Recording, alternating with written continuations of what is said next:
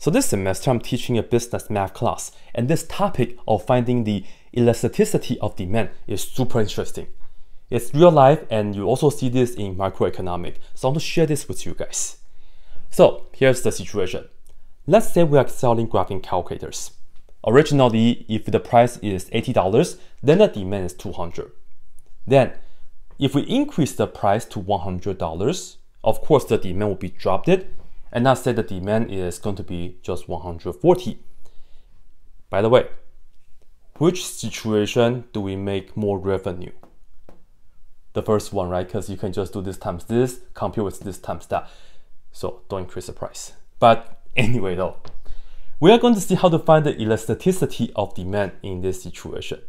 So to do this, capital E for the elasticity. This is defined to be, we look for the percentage change in the quantity, which is the demand right here, and then divided by the percentage change in the price. And the idea of the elasticity kind of tells you how drastic that the demand will be changed according to your price change.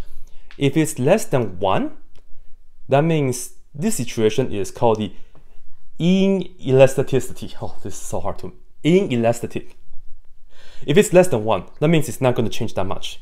But if the E number is greater than 1, then the elasticity of demand, it's called elastic. That means it's going to be a bigger stretch. Okay, now let's do the math. So for the top right here, let's see.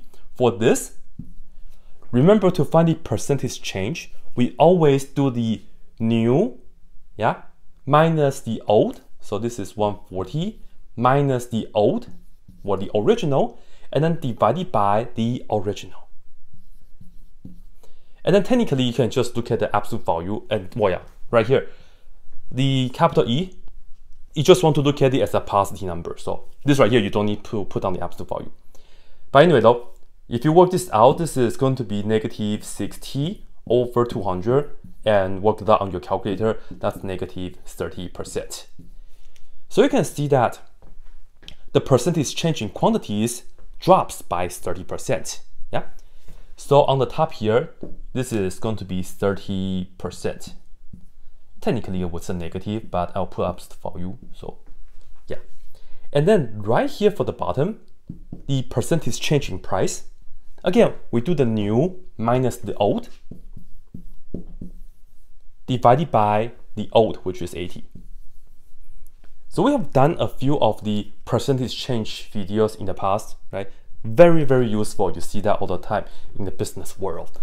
All right, in this case, let's see. That's negative 20 over 80, and that's going to be negative 25%. No, positive 20%. Positive 25%. 20, this is positive 20, so So we increase the price by 25%. You put it down right here, 25%. Then the absolute value makes the negative positive, and also the percentage, they just cancel. You can just do 30 divided by 25. Work that out on your calculator also, and you end up with 1.2. So E is equal to 1.2, which is greater than 1. So in this situation, we say this is elastic. Right? So hopefully you guys find this interesting.